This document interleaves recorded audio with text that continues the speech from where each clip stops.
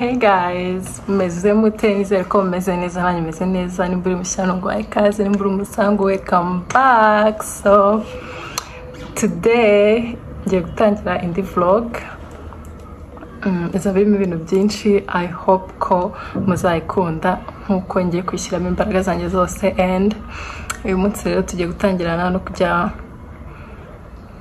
gushaka ibintu byo tuzajyana muri shoot ejo nibwo tugiye kubishaka, and ndashaka muze tujyane, then ejo tuzajya muri shoot n'ibindi bintu nzagenda bereka. So turimo kwitegura anniversaire y'umwana izaba kuwa gatandatu 17th.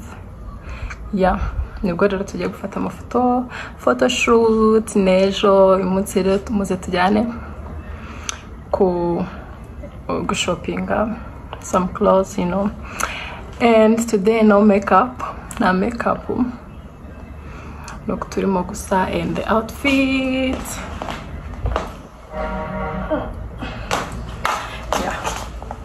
Aga top, pantaro, n'inkweto.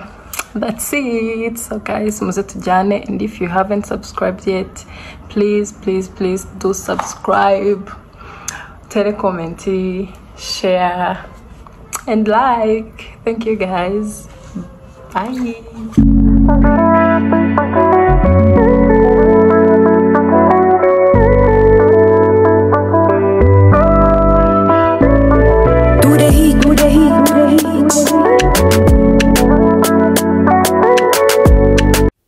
Hano twari tugeze Kaplaki market, twari tugiye gushaka utuntu tw'umwana two gukoresha shoot, utuntu two mu ijosi no mu ntoki. And aho ngaho niho twari turimo kujya, ariko twagezeyo nyine turatubura, twasanze n'ahandi hantu turi birangira nta n'utwo tuguze. And iryo ngiryo niryo soko nyine twari twagiye gushakiramo. Twari tuzi ko tubona, ariko batubwiye ngo tubamo ngo muri Nigeria. Nta kundi nyine twaturetse, then tuvayo. Aho ngaho twari turimo kugenda, umwana yari yabyutse. Aha rero twahise tugenda gushaka imyenda. Aho ngaho twari turi muri shop imwe nyine twari twagiye gushakamo imyenda. That's my brother na Liam. Aho ngaho nawe ndimo gufata video gake mu gihe tugitegereje ko baturebera. That's me. Iyo niyo outfit nayo nambaye, ntago mwayirebye neza I think. Iyo niyo shop rero twari turimo. Umwana nuko nguko yari afite urusaku rwinshi cyane. Ari abyukira muri mood yo kuvuga pe. Aho ngaho arimo kuvuga rero ibintu byinshi. Then that's me. Tuvayo tugenda mu yindi shop y'ibintu by'abana. Twe tugiye gushaka mu twenda, agapantaro k'umwana nyine ko muri shoot. Then tuvamo. Aho ngaho rero twe turimo kugenda n'ubundi duherekeje my brother. yaragiye Nyabugogo gufata bus agiye Musanze, tumugezayo. Ubu ngubu niwe rero yaragiye, natwe duta. Hey guys, it's another morning. It's a day of photo shoot. Mukanya tugiye kujya muri photo shoot, and ngiye kubanza njya gukora imisatsi. Ejo baje kunkorera inzara, and ngiye gukora na makeup. Ndashaka ko tujyana. Natinze, sinzi ko umuntu wa makeup ari bunyihanganire pe, aranyica. Ariko we move. Ngiye kugenda rero gukora imisatsi, then tujye gukora makeup, and then tujye muri photoshoot. Ariko amasaha yose yagiye, nibyukiye saa 4. and umuntu wa makeup namuhaye saa 5 ngomba kubanza gukora imisatsi. I don't know, sinzi ukuntu biri bugende ba nakundi. Muze tujyane rero. See you there. Ibi nibyo nababwira ngo baje kunkorera inzara, ngo barimo kunkorera n'umuntu waje kunkorera mu rugo. N'ubwa mbere nari mukoresheje ariko arabizi kabisa. Arabizi cyane, aho ngaho yarimo kunkorera, turi gutera n'udustori dukeya. And izo nizo nzara yankoreye, yari aho yitwa turi muri process arimo kunkorera inzara nuko zareshyaga. Nadukunze ni twiza, ntabwo ari ndende cyane ariko nta nubwo ari ngufi cyane. Aho ngaho rero yari arimo kunkorera amaguru, bwari bwamaze no kwira hano. And mu gitondo aha ngaha n'umunsi ukurikiye twagiye muri salo. Barimo kunsokoza, iyo salo iri Remera. And aho ngaho nyine rugera arimo kunkorera imisatsi. Uyu muhungu nawe ni umwana mwiza, muzajya mujya kumukoreshaho. Yari arimo kunkorera rero imisatsi, then aho ngaho nyine byari bipfuye, ndimo kumubwira anakosora. And that's the final look. And ku yindi side rero bari bagiye kogosha umwana, uwo ngo n'umwana nyine barimo kumwogosha, yari yitonze, yabaye umwana mwiza. Ariko nyine ntago byaguma ko abana murabazi kubogosha biragoye, byageze aharanga. Byageze aharanga bararwana, murabibona, ntago byari byoroshye.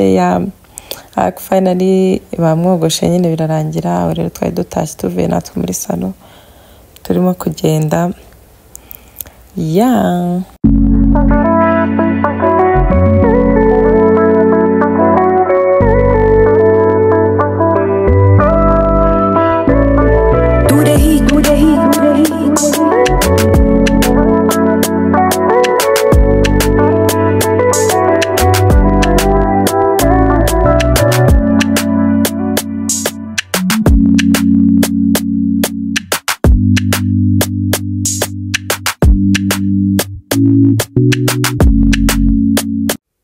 Bari baje kudufata, murabibona imvura ari nyinshi cyane. Umunsi w'ejo wiriwemo imvura pe, no kureba imbere byari ikibazo, ariko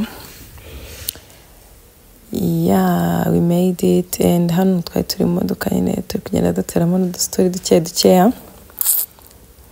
Abo ni umushuti wanjye Kendra, uwo ni Giselle, murumuna wanjye, then my husband. And aho ngaho rero twari tugeze ahantu rwo gukorera makeup, ni muri Light Fade, niho bankoreye makeup. Aho ngaho bari barimo kunkorera and all that. Wait for the final look.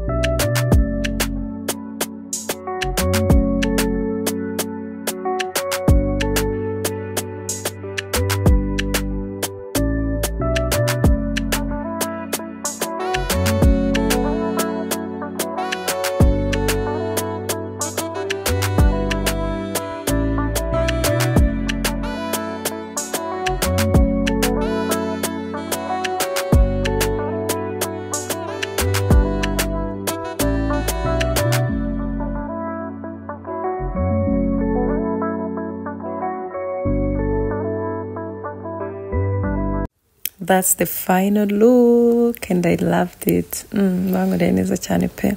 And aho ngaho rero nari maze kubonana n'umwana yo bavuye kumwogosha nawe twari turimo gukina, twari tumaze amasaha menshi tutabonana and bamwogoshe neza pe, akaba umuperezida bahise basa asa na Putin. Aho ngaho twari turimo gukina rero dutegereje yuko umugabo wanjye yagera ngo adutware and ahita asinzira nyine mutera imufashe gutyo, then turakomeza nyine turahagarara dufata n'utuvideo. Reka nshimire umushiti wanjye yitwa Kendra, niwe ari kumfata utuvideo akemera akajya no mu mvura yo. Kendra, Imana iguhe umugisha sheri. And ahangaho nyine twari tukirimo gufata utuvideo dutegereje n'ibiki, and my husband barageze aho ngaho twari turimo kumanuka tugenda mu modoka, ariko imvura still yari kirimo kugwa, so that's us, abone twebwe. And wari gufata video nawe ni Giselle, my sister, thank you. Tugeze mu modoka rero bari batuzaniye ibiryo nibyo ngibyo twariye, then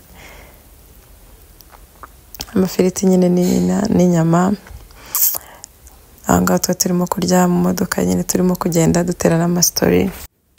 Twari tugiye kuri studio, twari twanatinze, bari baduhaye imbere ya saa sita, twigendera saa kumi gutyo, saa 11 nibwo twari tugiye kuri studio. Aho ngaho rero turimo no kurya kugira ngo tudakomeza gutinda cyane tukavamo bwije cyane nanone.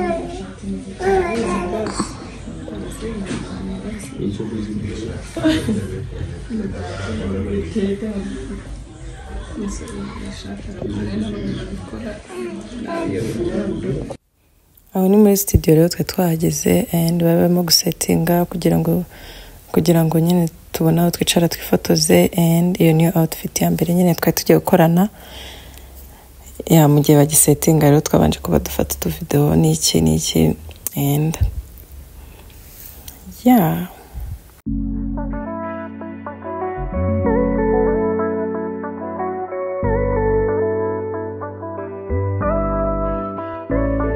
do the heat, do the heat.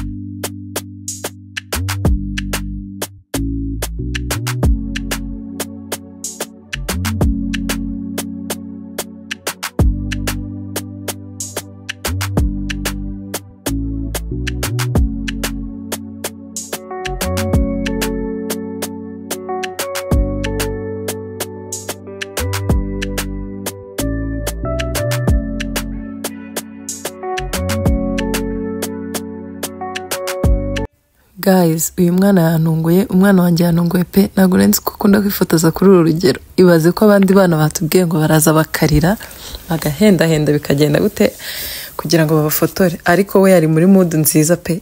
Bamufotoye amafoto akajya yitonda agaseka agakora iki. Wow, I can't wait to show you amafoto, ariko nzayapostinga ejo kuri Instagram. Nimba utarakora follow, genda ukore follow, ni Lea Umutesi. And n'umwana nzamupostingira Liam Nasasira Liam Wyatt, niko yitwa kuri Instagram yiwe. Then mujyeho mukoreye follow. Ejo nzashyiraho amafoto yose muyarebe, ni meza cyane. Twe twabuze amahitamo ko twagombaga guhitamo tuzafata, ariko yari menshi kandi meza biraducanga. So aho ngaho rero twe turimo kwifotoza, murabona ukuntu ari mu kamudi keza, arimo guseka ibiki. None iyo wamushyiremo umuziki mu binshuti upfa kumushyiramo umuziki ukamubyinira, ibintu byose bihita bigenda neza. So aho ngaho rero twe turimo kwifotoza, batwereka udufoto n'ibiki. Aho ngaho I think outfit ya mbere yari irangiye yacu twebwe, ariko umwana yagombaga gusubiraho kugira ngo bamufate udufoto twe yambaye kuri ari wenyine. Papa yari yanze ko mushyiraho kiriya gisheni nyine nahise agikuraho ku mafoto amwe. Then aho ngaho rero twari dutegereje ko bashyiraho indi setup kugira ngo umwana ajyeho noneho ari wenyine, bamufotore wenyine. And tuba dukina, tuba tuyumvira akaziki. Akunda umuziki, akunda kubyina. Umuziki wamushyiriyemo nta kindi kintu aba ashaka. Then aho ngaho bamaze gusetinga, then bagiye gushyiraho bagiye kumufotora amafoto noneho ari wenyine. And oh my god, aya mafoto ni meza pe, yewe byandenze. Imana imfashe azavemo ukuntu nayabonye nyine, azavemo ari meza. And aho ngaho barimo kumufotora, can you imagine ko yasekaga nta kintu bimubwiye. Niyo twamurekaga yakomezaga akicara akajya aseka. Nishimye byatari. And aho turi mu kapose gatoya, small pose, tugiye no guhindura outfit I think. bari bagiye kudufotora nanone turi kumwe, ariko twicaye hasi. Ahangaha rero bari barimo kudufotora. And tugomba kugenda guhindurira umwana outfit kugira ngo babanze bongere bamufotore n'indi myenda.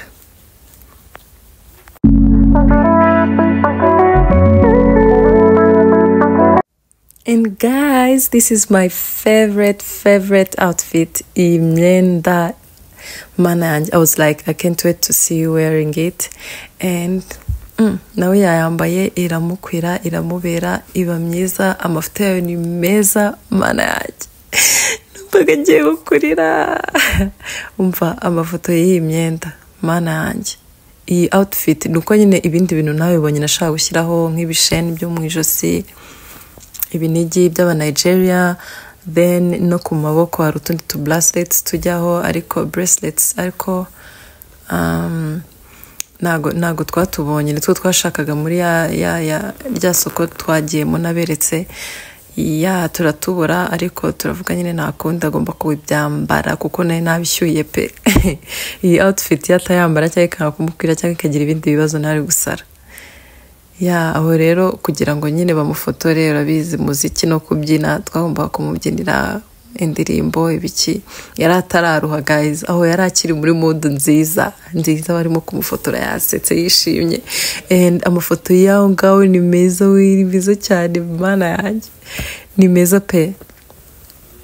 Ejo twe turimo guhitamo, nkavuga mana yanjye turafatiye turekiye, nkabona yose twayafata, ariko n'ubundi ntabwo byakunda. Reba outfit sha, can you see the outfit? Rich Nigerian guy.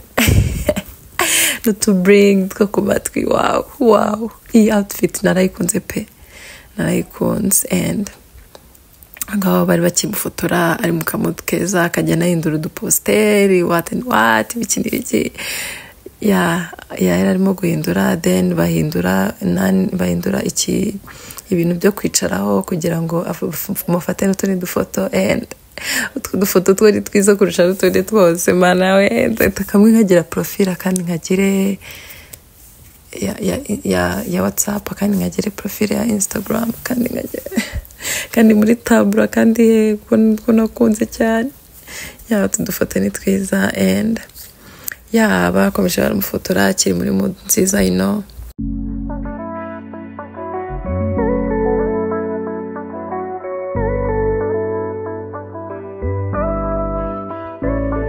Do the heat, do the heat, do the heat.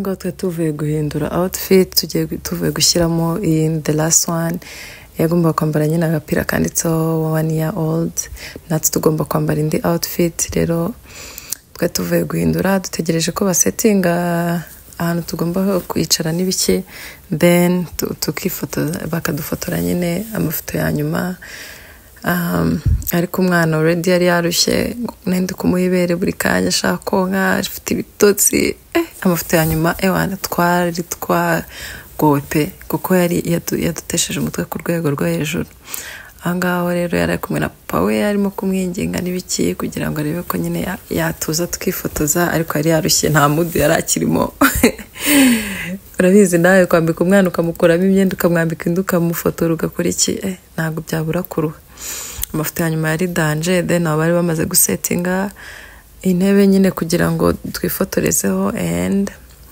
that was the pictures.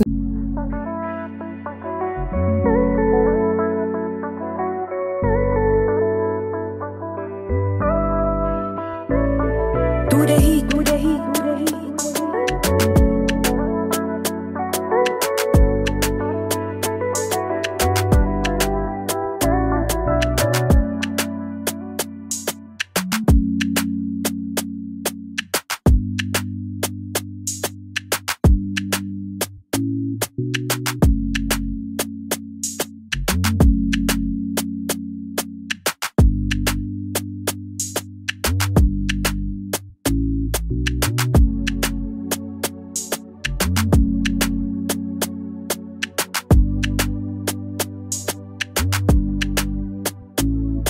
So anga bari bamaze kudufotorana bagiye kumufotora wenyine ariko he was already tired yari arimo kurira I can't believe ariko nuko ntashyiramo amajwi ariko is behind the scene was so much fun byari biryoshye ariko nkizemo amajwi nyine bangubita copyright ko harimo indirimbo z'abandi kandi ntabwo nshaka kurya copyright so sorry anga rero nanjye kumuturitsaho cya kintu ako bambwiye ngo ari witarira ariko he was already crying so n'ubundi nago aya mafoto yavuyemo meza harimo nk'imwe cyangwa abiri yari yabyanze aho ngaho ndimo kumwinginga ndimo kuterura ndimo kumurisha umunyenga kugira ngo ndebe yuko atuza basi bamufotora agafoto kamwe ariko no yarabyanze and papa wari ufite ikintu kugira ngo kiriya kiboro nyine kugira ngo ahite agikaraga bamufotore agafoto kamwe ariko n'ubundi yarabikoze and ntacyo byatanze kuko yarakomeje ararira ayo mafoto yarambabaje kuba yaravuyemo atari meza kandi niyo nashakaga cyane ko agapira yari yambaye kanditseho 1 year old kandi bagomba kumufotorana nyine udufoto twiza and ntago twavuyemo twiza yari arimo kurira amafoto kuva atangiye kugeza arangiye and turavuga nyine reka tumureke buriya yarushye and of course yari yarushye so aho ngaho rero twari dutashye turangije photoshoot and I think niho video iri burangirire. Thank you for watching. I love you so much guys. Mwakoze kandi butarakora subscribe, please do subscribe, mu sharing iyi video, mu liking, mu tere comment kuri mwayibonye and video ya anniversaire nayo nzayishyira no kuri YouTube channel iraje vuba. So thank you guys. Bye. Love you.